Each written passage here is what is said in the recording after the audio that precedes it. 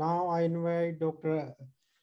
Gabriel Azzini. He is an orthopedic surgeon from UK, but he has a very vast experience and interest in nutritional aspect of rejuvenation. His YouTube channel has 2 million followers, and each video has like 50,000 to million followers. So we are lucky to have him with us. Dr. Azzini, are you ready? Yes, I'm ready. Hi. So he'll be talking today about how to clinical strategy to avoid glycation and insulin resistance. Hi, everybody. First, I would like to thank Dr. Kumar for the invitation. It's a pleasure to be with you here in this important meeting for regenerative medicine. I will just share my screen now. Just a minute, please. Can you see my screen? You can see, yes. Yeah. So the subject today that we will talk about is, let me decrease this.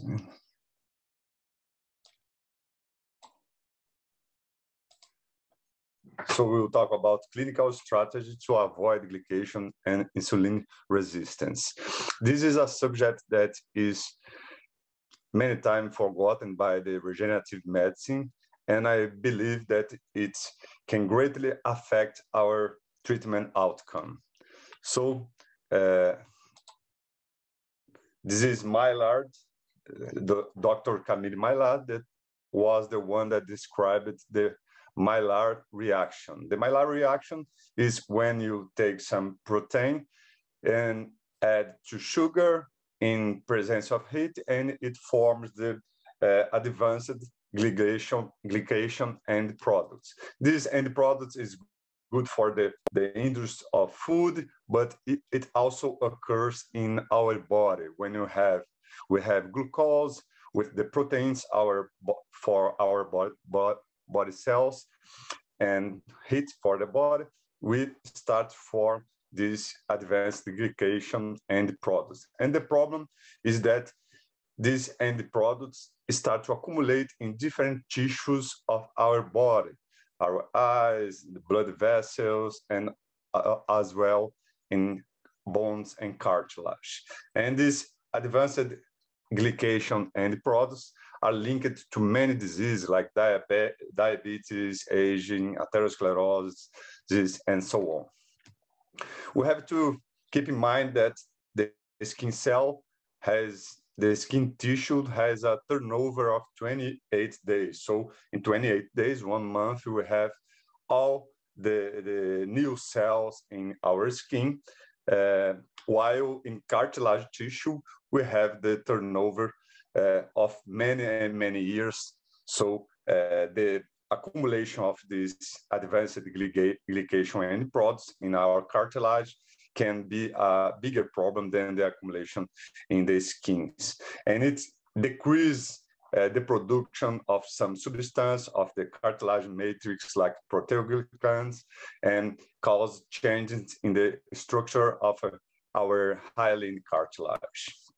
So there are many studies linking the presence of advanced glycation and the products to osteoarthritis, and it acts decreasing or, of course, increasing the stiffness of the articular cartilage, causing it to decrease the absorption of impacts, leading to degradation with time. We published this study in 2020 and showing the link between glucose and metabolic syndrome with the subchondral bone. And today, we know that the subchondral bone is really important for the physiopathology of osteoarthritis.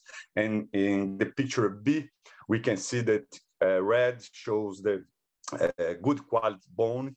It's a tibial plateau from cadavers without metabolic syndrome.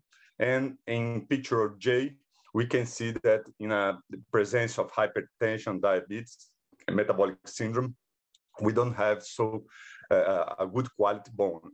And this subchondral bone has change in the trabecular structure, and this structure decrease the capacity to absorb impact as well, and increase the start to overload the cartilage of our joints, leading to degeneration. We should notice as well that the advanced glycation end products can increase the cross-link between collagen fibers in our tendons, and it decreases the fiber sliding, leading to tendinopathies and disease of the tendon. In the environment of the arthritic joint, we have inflammatory cytokines, different kind of cells, and especially we have to give special attention to the macrophages.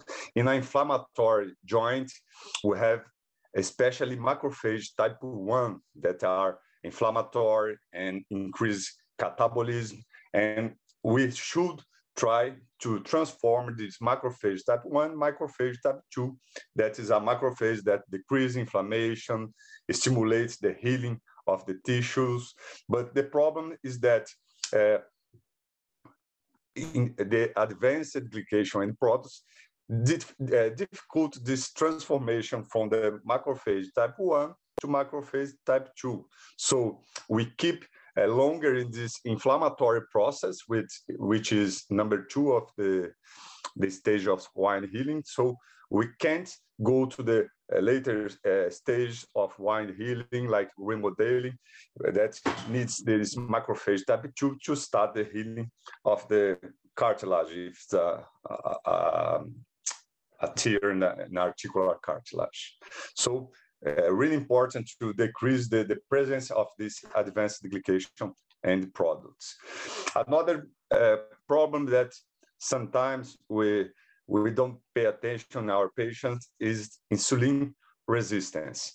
Insulin is really important to open the cells to glucose, to use glucose as our main fuel. So if we have insulin resistance, we have these many problems that you already know: gain fat, decrease energy production. But in our joints, we need insulin, because insulin decreases the release of inflammatory cytokines like TNF alpha. And when you have this insulin resistance, we increase the production and the release of TNF alpha that leads to synovial thickening and increase the macrophage type 1 that causes a vicious circle of inflammatory in our joints, leading to degeneration. So what's the potential cause of insulin resistance? The diet, a bad diet, inflammatory diet, inflammation, chronic inflammation, inactivity, and the dysbiosis. The gut microbiota is really important for to avoid insulin resistance. It's this website you can enter to check the HOMA-IR, which is an index that shows the insulin resistance. We can type the glucose, insulin, and show the resistance of the body to this important hormone that's called insulin. And a good HOMA-IR should be lesser than 1. And when you have a level more than 1, we should try to end this problem with the patient, decrease insulin resistance. And what we can do is to change the diet, stimulate exercise, improve the quality of the sleep, use some, of course, medications and supplements that we will talk quickly today. This is Dr. Jean Signalet. He was a professor of a University of Montpellier in France, and he creates a anti-inflammatory diet. He talked during his life, he talked about this anti-inflammatory diet, and one of the most inflammatory foods that we can take is sugar, and we have to pay attention, especially to the liquid sugars, that is the sugar that is inside the sodas, the juices, and many packings that we give sometimes to our children. So we have to pay attention to the quantity of the sugar in these foods. Another important thing that we have to do in the anti-inflammatory diet is to decrease the presence of advanced glycation in the products. So we should avoid food produced in high heat environments. So fried foods create a lot of advanced glycation in the products. So it will increase inflammation because of this process of accumulation of age inside the cartilage and bones.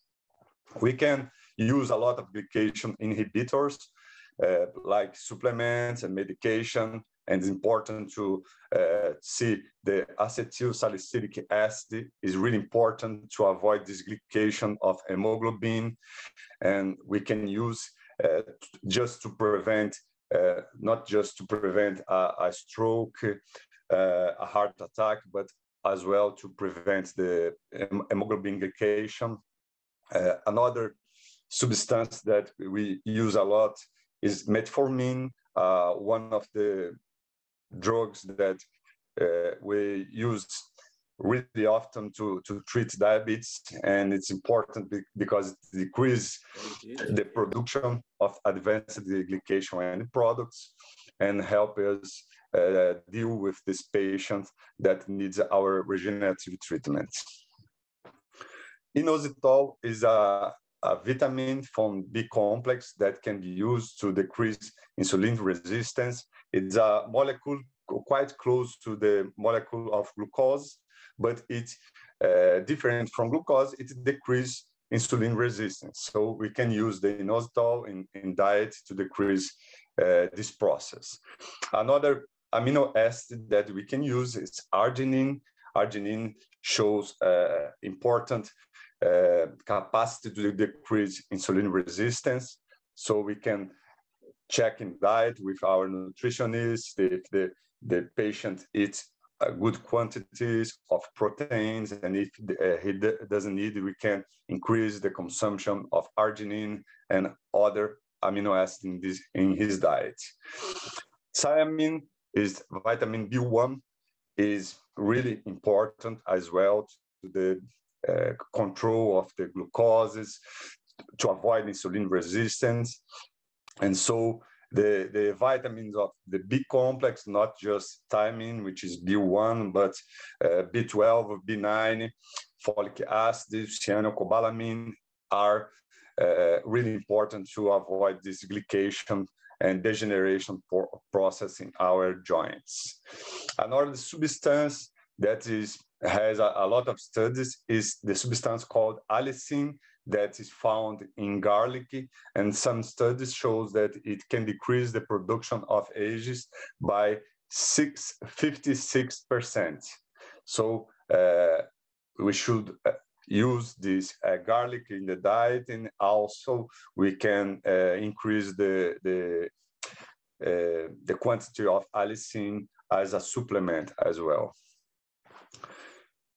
Glutathione is one of the most powerful antioxidants that our body can produce, and we should keep in mind that after the age of 20, we start to decrease the production of glutathione in our body. So we need this substance to control the insulin levels, to stimulate the metabolism of glucoses, and we can use directly glutathione, or we can use some precursors of glutathione like NEC, N-acetylcysteine, that can be transformed in glutathione in our body. Important to note that glutathione as a supplement is really difficult to be absorbed. So sometimes we need liposomal forms of glutathione that can be easily absorbed by our body, and we use a lot in Brazil, in the ortho-regene group, glutathione intravenous. So we can put drips of glutathione to increase the antioxidant capacity of our patients. This is one of the reviews that we published in our group about the role of glutathione in osteoarthritis. And we can see that glutathione can be used to reduce the cartilage degradation in osteoarthritic joints. Another important supplement that we can use to decrease inflammation is CoQ10. Coenzyme Q10 is really important because our body produces it, but after 30 years, we start to decrease CoQ10. And especially when many of our patients, they use drugs like statin, drugs to decrease cholesterol, triglycerides, and these drugs cause a huge decrease in the levels of CoQ10. And CoQ10 is not a coenzyme linked to the production of energy inside the mitochondria, but is as well a relevant anti-inflammatory in our body. So if you increase the consumption of CoQ10, we can decrease inflammation, and it helps decrease insulin resistance. Another supplement that I use a lot in my practical clinic is berberine. Berberine not only decrease the NF-kappa beta, which is a process that increases inflammation, the release of inflammatory cytokines like TNF-alpha, interleukin 6, and so on, but it also helps to regulate intestinal microbiota. So it helps increase the number of bacteria like Akkermansia mucinifera, Techolobacter prausnitzii, bacteria that produce butyrate in our guts, and this butyrate is absorbed by our gut and decrease inflammation, help regulates the tight junctions of our intestines, and decrease leaky gut syndrome. That is a problem that increase inflammation in our body.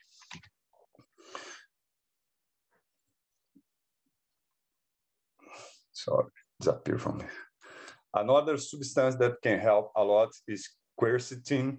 Quercetin is a substance from the class of senolytic supplements. Senolytic is a kind of supplement that can kill or stimulate the killing of senescent cells. Senescent cells are old cells that are forgotten by our immune system and should be killed to give place for new cells. And these cells are called zombie cells because they don't have function, but they release a lot of inflammatory cytokines and increase the inflammation in our body, inflammation in our joint, and increase, of course, the degeneration of the articular cartilage.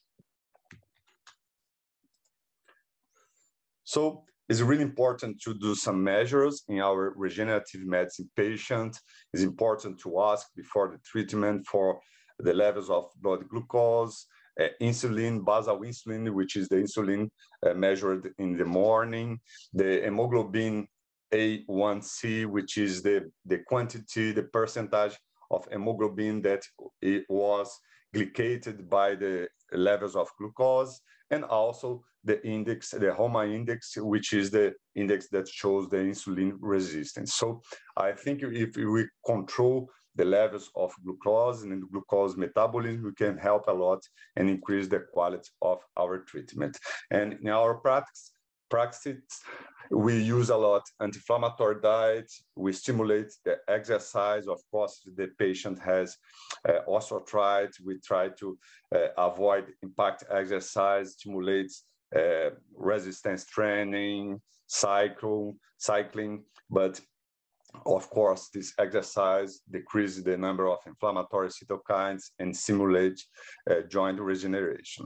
We have to pay attention for the sleep quality and try to increase the sleep quality, because we know that a lot of recovery occurs during the night, and we can use, of course, supplements to decrease inflammation and promote health in our patients. Thank you very much for your attention. Thank you, Dr. Azzini. Your talk are always very interesting. And I think it's not just for the patient. I think we should also incorporate in our lifestyle and our daily Yeah. routine. Yes. If there is any question from the panelist.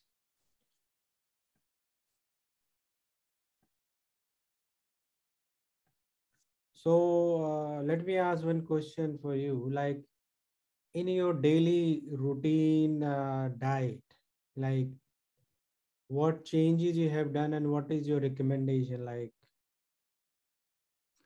I think one of the best changes that we can do today is to avoid carbohydrates in the morning. Why? Because it changes dramatically the insulin resistance in our body. Because during the night we have low levels of glucose because of course we are not eating, and if you can keep this insulin level low during a part of our day, it will help decrease insulin resistance. So if you avoid just carbohydrates in the morning, you can eat like eggs or some fruits with lower index of carbohydrates like avocado, and you can you can be with this insulin level low during more time until midday, until your lunchtime. I think it's a good tax to decrease insulin resistance, and it will help in your metabolism, increase the lipolysis, the breakage of fat cells to produce energy, and of course, it will help in our general health. okay.